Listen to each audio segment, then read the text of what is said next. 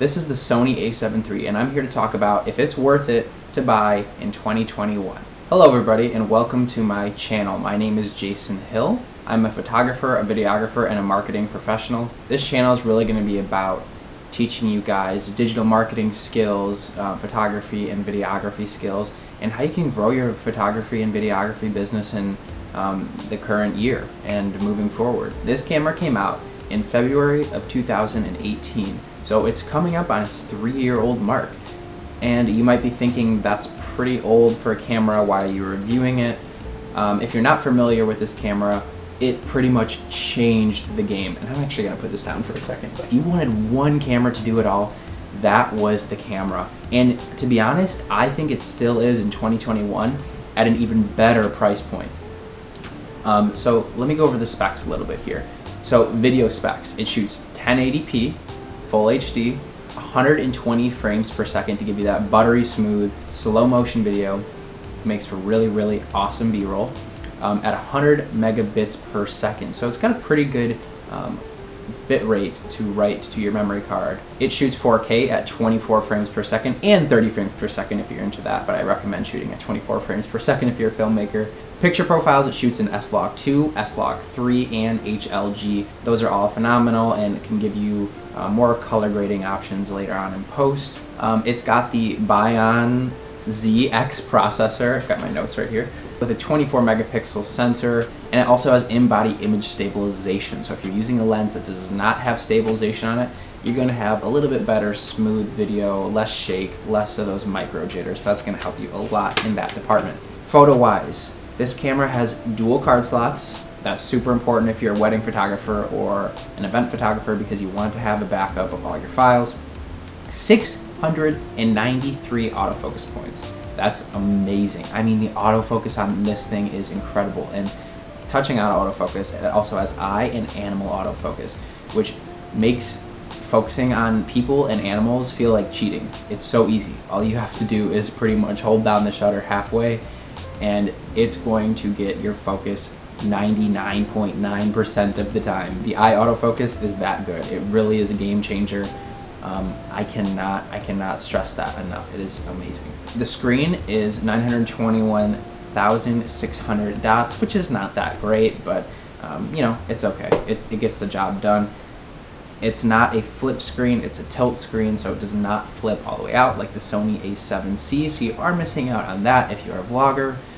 But a lot of photographers and a lot of more professional people don't really like that because there's more potential to break.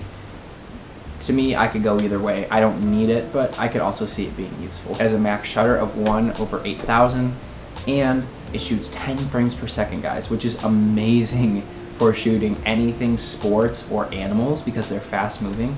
Like the Canon RP that came out, I think last year, only shoots 3 frames per second. So for the price, it's amazing. And I'll get to the price in a second. Battery life is about 710 shots, and it uses the same Sony battery that most of the full frame cameras use, the NP FZ100 battery. And getting to the price of this camera is $1,698 US for the body. That's a really good price. The camera came out at I think about $2,100 3 years ago. So I kind of wanted to go over some of the pros and cons for you guys. First of all, it's decent in low light. It's not, you know, it's not the Sony A7III, but it's a great camera. It's really good in low light. It gets the job done. You don't have to boost to crazy ISOs to see your image. Fast shutter speed, like I said, it shoots at 10 frames per second. That is going to be amazing for you right now and for years to come.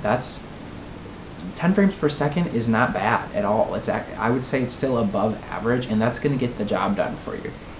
Whether you're doing weddings or animals or sports photography, you know, whatever you're taking photos of, 10 frames per second is really plenty. Unless you're doing something like, you know, race car drivers or something like that. It's got really good battery life from the testing I've done so far. I've taken it out in the cold. We're having a polar vortex right now, and I took it out for an hour or so in the cold, took some pictures, and I lost maybe 15% battery, which for -5 degrees is not bad at all. So I think it feels really good in the hands. Of course, Some people say it's a little small, but I'm coming from the Sony A7III. It's got dual card slots like I mentioned earlier, which is amazing for redundancy if you're an event photographer, and the dynamic range. The dynamic range is really, really great on this. And basically, if you don't know what dynamic range is, it's just the ability for your camera to get more details in high contrast situations. So if you're outside and there's, you know, an amazing sunset you want to take a photo of, but you also want to get the foreground, you're going to have better dynamic range in achieving that photograph. And especially if you shoot in RAW, you're going to have way more control on this full frame Sony A7 III than you would on like a crop body camera, as far as, you know, turning up those shadows, bringing down those highlights a little bit. So it's a really great camera for dynamic range. 120 frames per second is really just a game changer. I can't say it enough. It is a little overused in the YouTube world, but it just makes for amazing handheld footage. You don't have to stabilize as much when you're slowing it down that much. The footage just looks amazing. And then 4K. A lot of people want 4K nowadays, and it shoots 4K 24 frames per second. No, it doesn't do 4K 60. I wish it would, but that's not a deal breaker for me because I still have that 1080 120 frames per second. Some of the other really video features that stand out to me is the autofocus is really spectacular. You know, it catches focus really well. It's not too fast to where it's unnatural, it's not too slow, it's really perfect. It's a great video camera, and that's why this camera is such a great hybrid camera in 2021. A few of the cons, it doesn't have a flip out screen, I mentioned that earlier. The Sony A7C, which is basically like a upgraded version of the Sony A7 III in a compact body with a flip out screen, it's pretty much the same camera, except it has a flip out screen and it's a little smaller, which I don't like, so that's why I got the Sony A7 III. And it doesn't have dual card slots. But no flip out screen on the Sony A7 III, which is okay. It's not the end of the world for me. It might be for you, but there's ways to go around that. You know, if you're vlogging, use an ultra wide angle lens. If you're sitting in a home studio, use a monitor on your camera. Another con, it's got a touchscreen, but not really. It's really limited in the touchscreen. You can't navigate the menu system like you can on newer Sony cameras, which I find really, really frustrating. So I don't really use the touchscreen that much, to be honest. And again, it's not a deal breaker for me, but that might be something that is for you, especially because like all the Canon cameras have touchscreens. Like Sony, what are you doing? Put touchscreens, good touchscreens on all of your cameras. But anyway, bringing me to my next con is the user interface. The user interface can be a little bit clunky, and this is something people often complain about. Sony actually revamped their user interface on their newer cameras. This Sony A7 III does not have that interface, so it's a little clunky, but you can set a custom menu, put everything you want into that custom menu, and from that point forward, it's really not that hard to do. Piece of dust. It's really not that hard to to set up your menus, and then once you do, you have all your stuff right there. So to me, it's not that big of an issue. It is a little outdated, it takes a little getting used to, especially if you're coming from Canon, because Canon's menus are so amazing. That is one thing I'll give up to Canon. Their user interface is so good. That's pretty much it for my cons, guys. So, do I recommend this camera in 2021? Yes, 110%. I recommend the Sony A7 III in 2021. This camera is just amazing. It was regarded as one of the best full-frame cameras on the market 3 years ago. And I personally still think for the price, it's one of the best. And the images and the videos that you can get out of this thing for $1,600 is just amazing.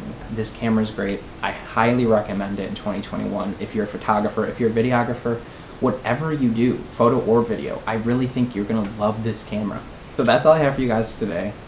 Please like this video if it helped you. It really means a lot. There's so much I want to talk about and teach you guys. So I'm really excited for this year, and I really hope you follow along. Thank you guys so much for watching this video, and have a great morning, afternoon, evening, or whatever it is where you're watching this. Thank you.